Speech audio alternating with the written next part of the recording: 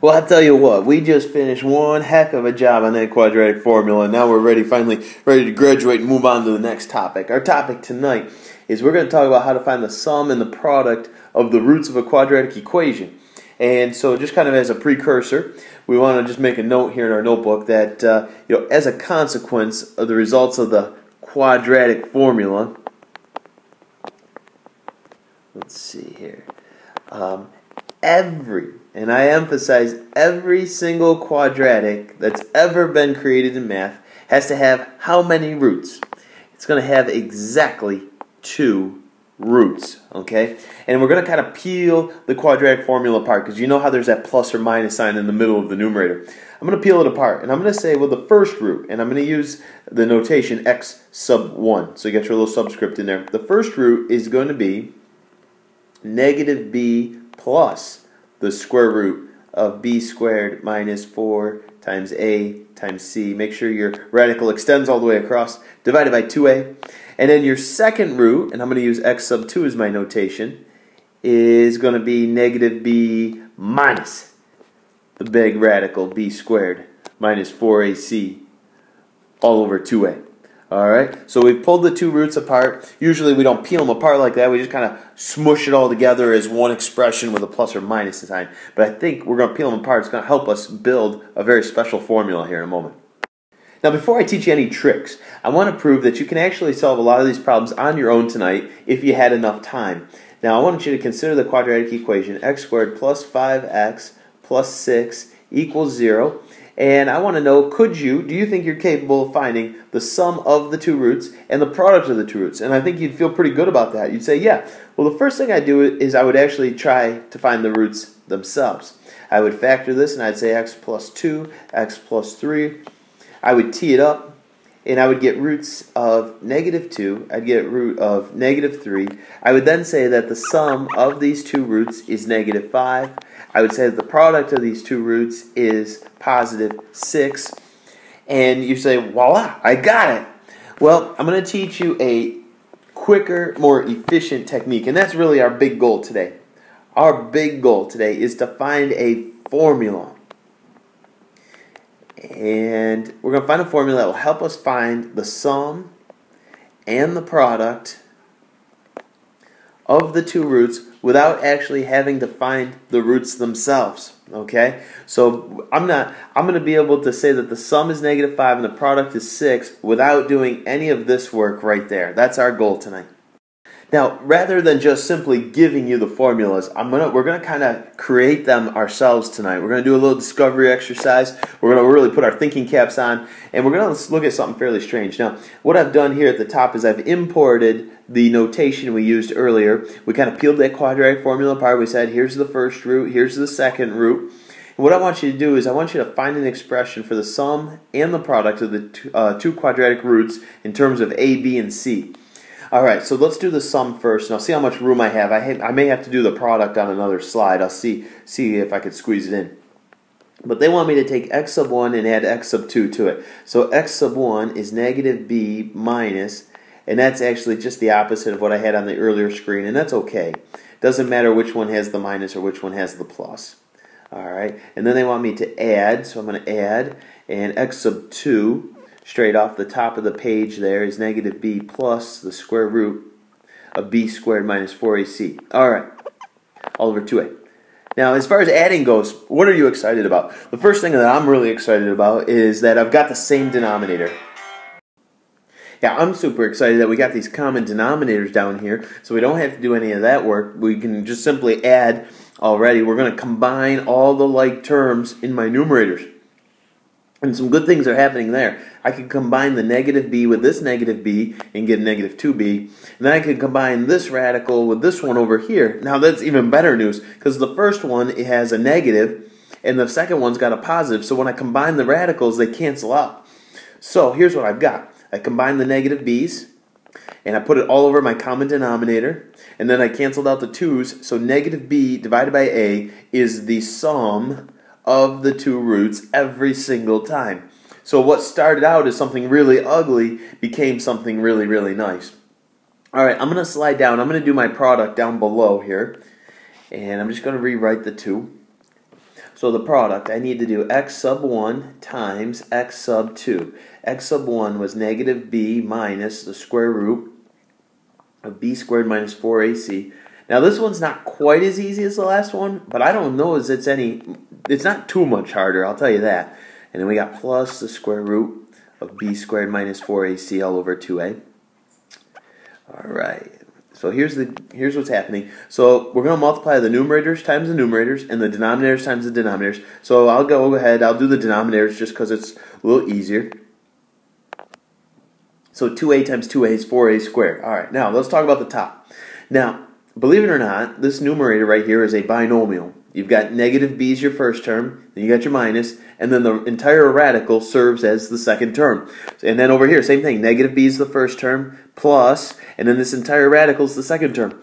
Believe it or not, these radicals are conjugates of one another. So we're going to cheat a little bit. We're going to go first times first. Negative b times negative b is positive b squared. And then if I multiply these two radicals together, I'm going to get a negative, and I'm going to get the quantity b squared minus 4ac. So any radical times itself essentially kills the radical, and you're just left with the expression that was underneath it. Now let's go ahead, let's distribute the negative sign. B squared minus b squared plus 4ac. What's exciting there? What do you see that jumps off the page at you? Yeah, hopefully you notice that the b squareds are going to cancel out. So I get 4 times a times c all over 4a squared. Can this be simplified at all? Yes, the 4's can cancel. I could say the a on top kills one of the a's on the bottom. And when I'm all done, I got c divided by a. So the product of the two roots will always be c divided by a.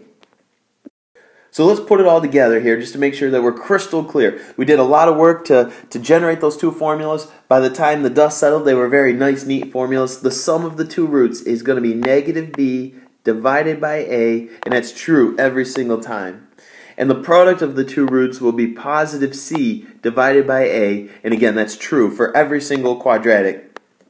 So let's really focus on getting our quadratics in what's called standard form. And once you get them in standard form, the sum and the product is a piece of cake. Now, all that work we just did with those to generate those formulas, we don't have to do that work ever again. We've already generated the formulas, so we're going to just use them now. And for this first particular equation, first of all, I've got good news because I'm going to draw a little smiley face. It's already in what's called standard form. Alright, so we're good to go. I know my a value is a 2, my b value is an 8, and my c value is a negative 3. So I know that the sum of the two roots is going to be negative b divided by a, which in this case is negative 8 divided by 2, so I got a negative 4 for the sum. And then the product is going to be c divided by a, because the formula says so, and that's negative 3 divided by 2, and I can't simplify that, so I'm all done with that one. Part B over here, let's see, the a value is a 5, the b value is a 2, and the c value is negative 20. So let's go ahead and plug them in. The sum is going to be negative b divided by a. That's my final answer. The product is going to be c divided by a, which in this case is going to turn out to be negative 4. So I had a sum of negative 2/5. I got a product of negative 4. Now, one question you may be asking, well, what are the roots? Who are the roots? And I'll tell you what, we don't have an answer to that question today. We actually don't know who the roots are, but I can promise you this, if you multiplied them together, you would get negative 4. And that's all we care about today.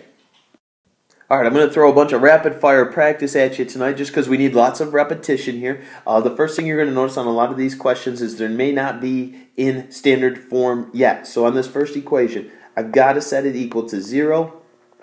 Once I subtract the 7 over, I would say, yes, now it's in standard form. So the sum of the roots, I'm going to draw a little arrow just because I don't think I've got enough room in this space right in here. I'm going to say the sum is negative b divided by a, which turns out to simply be negative 3. Now the product of the two roots is going to be c divided by a, which is negative 7 divided by 1, which turns out to be negative 7. So we're all done there. This next equation, I'm not only going to subtract the 6x over, but I'm going to put it in the proper position. I'm going to put it right as my middle term, squeeze it in the middle. Now I could say that the sum of the two roots is Now I got to negate the b value, and you'll notice the b value is already negative 6. So if I negate a negative 6, I get positive 6 divided by a, and I get 6. The product of the two roots is going to be the c value divided by a, which turns out to be negative 2. Alright, we're cruising. Number 3 down here. Let's go 2x squared minus 5x equals 0. What I'm going to say the a value is 2, the b value is negative 5, and the c value is a 0 because it's missing. There is no third term. So the sum is I got to negate a negative 5, and I got to divide it by a. So 5 halves. The product is going to be c divided by a. 0 divided by 2 is simply 0. Last but not least, the good news is this next one, negative 9x squared minus 3x plus 1 is already in standard form. I'm going to say the a value is negative 9, the b value is negative 3, and the c value is positive 1. So what's the sum? Bingo. Negate your negative 3, divide it by a, and I've got negative 1/3 for a simplified answer. Product, c, divided by a. And that's the best I can do. I'm going to call it negative 1/9. So probably the biggest thing to watch out for there is rewrite them in standard form. And if your b value is already negative, then by the time you negate it, you're going to be back to positive. Alright, got some more practice for you. We need more reps. A great time. I'll tell you what, this is a great time to hit that pause button and try these 4 problems on your own. Be a good measuring stick to tell you whether you're ready for tomorrow's class or not. So let's try, I'm going to rewrite this as 2x squared minus x minus 1 equals 0. So I'm going to say my a value is 2, my b value is negative 1, and my c value is also negative 1. So the sum of the two roots is going to be, I got to negate the negative 1. So it actually turns out to be positive 1 divided by a, so just simply 1/2. And the product is going to be c divided by a, so I got negative 1/2. Alright, let's go 4x squared minus 100. Now which term's missing? Is it the a term, the b term, or the c term? So hopefully you said it's the b term that's missing. My a value is 4, my b value is 0, and my c term is negative 100. Don't lose your negative there. Sum of the two roots is going to be, well, negate that b, you still get 0. Divided by 4, and 0 divided by anything is 0. The product is going to be negative 100 divided by 4, which turns out to be negative 25. Squeeze it in there. Alright, let's say this. Let's say 0 equals positive 5x squared plus 3x minus 2. So what I did is I moved all the terms over to the right side, but I rearranged them because I wanted them to be in descending order. Started with the term with the biggest exponent, worked my way down. My a value is a 5, my b value is a 3, and my c value is a negative 2. So let's say that the sum is going to be negative 3/5. Let's say that the product is going to be negative 2/5. Last but not least, let's say I'm going to add x squared from the right to the left side. So I got positive x squared plus 6x minus 5 equals 0. A value is 1, b value is 6, and the c value is negative 5. So let's say that the sum, negate the b, divide by a, get negative 6. Product, c value divided by a, simply negative 5. So I hope we're feeling pretty strong and we're ready to move on and try a few more tricks. Okay, so we got a multiple choice question here. They want me to find a quadratic equation whose roots have a sum of 5 and a product of negative 3. So as soon as they said sum of 5, I said negative b divided by a has to turn out to be 5. And then as soon as they said product, I said c divided by a has to turn out to be negative 3 as a result. So I'm going to work through these. I'm not going to be too crazy here. I'm just going to take number 1. I'm going to work it out. I'm going to say, all right, if I negate his b value and I divide by his a value, do I get the answer that I want? Does it match this guy up here? And I would say no. So I'm not even going to worry about the product. I already know 1's a dead duck. Okay, I got to switch colors here perhaps. All right, let's grab the blue. Let's go try number 2. All right, sum. Let's negate their b value. Now, their b value is already negative 5, so if I negate it, I get a positive 5 divided by the a value. I get a 5. I'll tell you what, I'm feeling good. I got a good match so far. Let's try product. I should have said sum there. So let's try product. I'm going to take the C value, which is -3, divided by the A value. Does it match? Yes, we got another match. So I'm thinking winner, winner, chicken dinner. Right there. I like number 2. All right, we're going to get a little more sophisticated here, and I like to show you a few tricks here. The first thing that I said to myself when they gave me these roots was I kind of peeled them apart. I said the first root, x sub 1, is really 5 plus radical 7. And the second root, x sub 2. And I want you to use the same notation that I'm using, and I want you to be very careful with your subscripts. If you're nice and neat, your 1 is little, your 2 is little, it's kind of below ground level, so to speak. And so now what I want you to do is I want you to find the sum. I want to know what is x sub 1 plus x sub 2. So I've got, 5 plus radical 7 plus the other root, which is 5 minus radical 7. If I combine like terms, 5 plus 5 is 10, and something cool happens, the radicals cancel out. So the sum is simply 10. So let's go through. Are there any choices that we could eliminate just by knowing the sum? So I'm going to start with the first choice. If I did negative b divided by a, do you like what you get? I do. So 1's still in contention. Negative b divided by a, no good. Negative b divided by a, no good. Negative b divided by a, no good. So right off the bat, I've already decided that number 1 has to be my winner. Now I do want to verify the product here, guys, just for practice, because it's very unusual that we could eliminate all the choices. X sub 1 times x sub 2. And they are conjugates of one another. And that is a guarantee. That if the roots are irrational, they are guaranteed to be conjugates of one another. So I'm going to go first and last, Florida style. 25 minus 7, which gives me good old 18. And you do see if you take C here and you divide it by A, you get 18. That's good. All right, here's a big rule I need you to get in your notebook. So, very important rule. This will pay off numerous times throughout the year. Now, if the roots are irrational, okay, and anytime I say the word irrational, I want you to think of radicals, okay? All radicals are irrational, unless, of course, there's a perfect square sitting underneath it.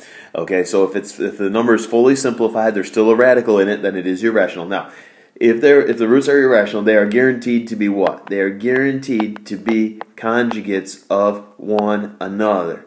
So, for instance, if I told you that the first root was 3 minus radical 2, then you instantly, automatically know that the other root is guaranteed to be 3 plus radical 2. Done deal. Guaranteed every single time. Alright, this next question is a little more thought-provoking, and there's actually an infinite number of answers. And I'm going to hopefully show you why there's an infinite number. But they did say we want to write 2 different quadratic equations that have a sum of 9 and a product of 6 for the roots. So as soon as they said sum, I knew that negative b divided by a has to equal 9. And I know that for product, c divided by a has to equal 6. That's my first thought.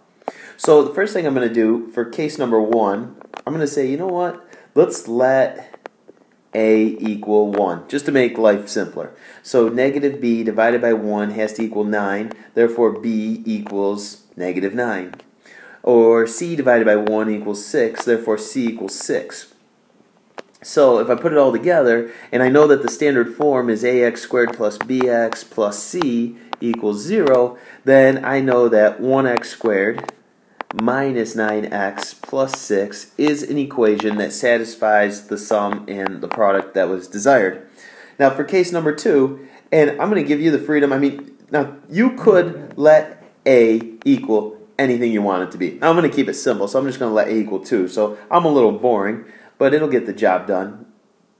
So we know that negative b divided by 2 has to equal 9. Therefore, by the time I cross multiply and negate, I got negative 18. And we know that c divided by a has got to be 6. Whoops, plug your 2 in. There you go, Hill. Alright, so c's got to be 12. So let's put it all together. I know, and I said a is 2, so I'm going to say 2x squared minus 18x plus 12 equals 0. So there's just two examples, and that's all they asked for was two examples. But I hope I've convinced you. You can start off by letting A equal anything you want. If you were really courageous, you could let A equal, 123 if you wanted to, and then you could build your B and your C value off of that and develop an equivalent equation to mine. Here's another interesting one. They came right out and they said, we want the leading coefficient to be 3. Now, the leading coefficient, by definition, is your A value. They are telling you we want A to be 3. So here's what I got cooking. I also want to kind of peel these roots apart, so to speak. So I'm going to say, well, the first root is 4 plus radical 3. I know that the second root, x sub 2, is 4 minus radical 3. All right. So the sum of those two roots, if I combine like terms, I'm going to get 8 because 4 plus 4 is 8, but the positive radical 3 and the negative radical 3 cancel out. Now for the product, I know that they're conjugates. That's a good thing. So first times first minus last times last gives me 13 by the time I go Florida style. So here's what I know. I know that negative b divided by a has to equal 8. And they already determined for me that they wanted a to be 3. That wasn't my choice this time. So I'm going to say, well, negative b divided by 3 has to be 8. I'm going to multiply both sides by 3. And then I'm going to divide by negative 1. So b really equals negative 24. All right, next one up. I know that c divided by a has got to be 13. And they already said a is 3. So I'm going to cross multiply it. I'm going to get c equals 39. So let's put it all together. We know that a's got to be 3. So let's go 3x squared. We know that b's got to be negative 24.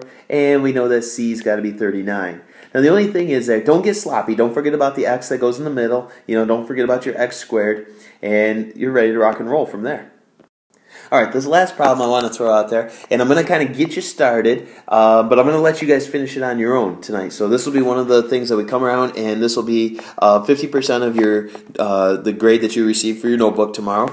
Will be our ability to attempt and be as accurate as possible on this question. But they said they wanted the y-intercept to be negative 2, and that's a new wrinkle that we haven't seen. So I'm going to tell you right now that the y-intercept is the same as the value of c. So they're telling you we want the c value to be negative 2. So I want you to use that. Also keep in mind they gave you the two roots. We know that x sub 1 is got to be 3 plus radical 10. We know that x sub 2 is got to be 3 minus radical 10. And also keep in mind you know that the c value has got to be negative 2. So I want you to be courageous. I want you to try this one on your own, and that'll give us a great point to start our discussions tomorrow to see how we felt on this very challenging question.